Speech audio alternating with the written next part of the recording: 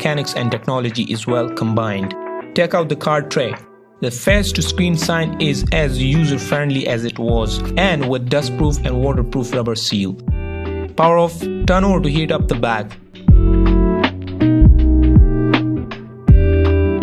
No nails this time. By heating it, the adhesives on the back cover has been melted. The back cover can be easily lifted up with the suction cap. Snap teardown card into the gap. Slide around.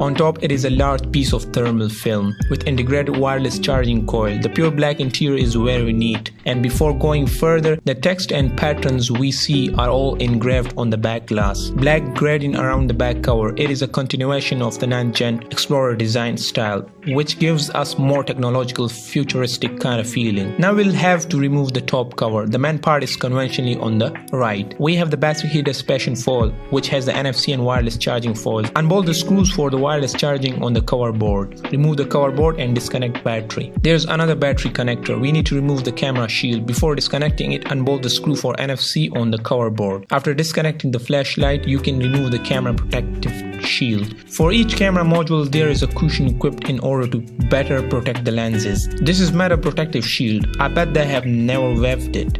Here is a closer look at the 120x telephoto lens. To the right side of it, we have the motherboard. You will see how the motherboard got shaped due to this lens. Remove the PCB. There is no subboard. The plastic cover board is very thick. Outer edge of the main speaker is surrounded by the dustproof and waterproof rubber ring. Let's take a look at the overall step. Camera, motherboard and battery respectively. We have 3 equal parts basically. Space management is done pretty well. With the camera, there's a metal cover for fixation. That's how we can tell. Disconnect telephoto lens, portrait, wide angle and the main camera connector. Remove the rear camera module. The back is also covered with copper foil. Tear the copper foil. Unbuckle the connector. Take out the front camera.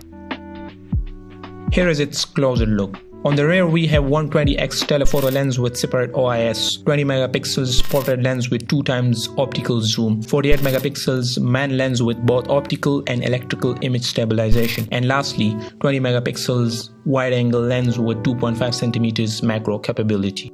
Let's talk about the 3-stage structure design.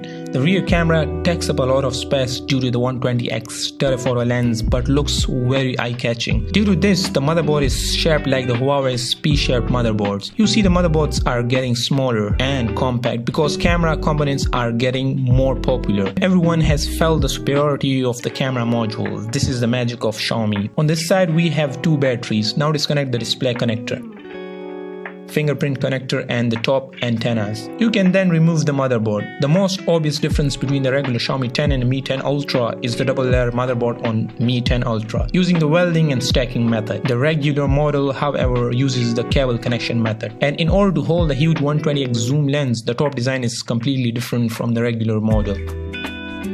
And they have put the original upper speakers into one single piece at the position of the air speaker. They have specially set up an independent metal shield.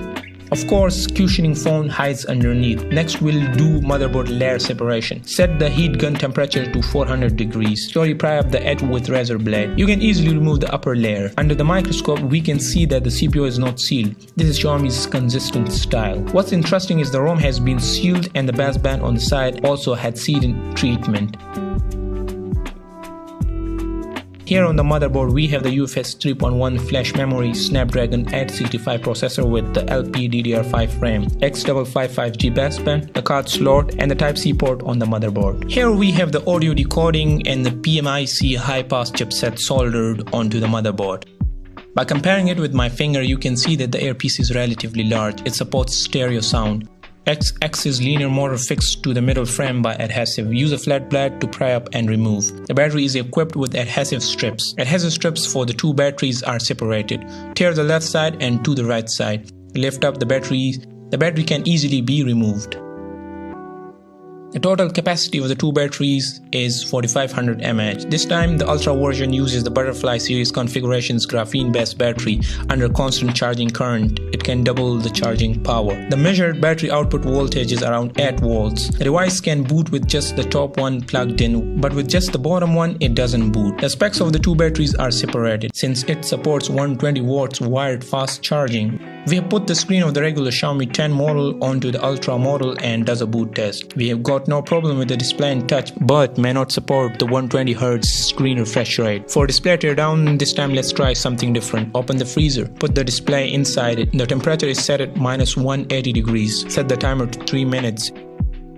You can see upon opening the middle frame, inner display and the outer display separated all at once. Due to the difference in sensor positioning on the motherboard, the display hole punch location has been adjusted. Between the screen and the middle frame, there is a large piece of graphite sticker. Below is the in-screen fingerprint module. After taking off the sticker, you can see the large vapor chamber plate. The material used on the heat dissipation is really sufficient. Together with the Xiaomi Mi 10 Ultra, Xiaomi also released a 55 watts wireless charging station, 100 watts car charger and a 20 watts wireless charging desk. The wireless charger, I think it's quite interesting. When you place the device on it, there will be a small green dot searching for the location of your charging coil, then start charging. When you remove the device, it will go back. The area on the disk is large. You don't need to think about where to place your device.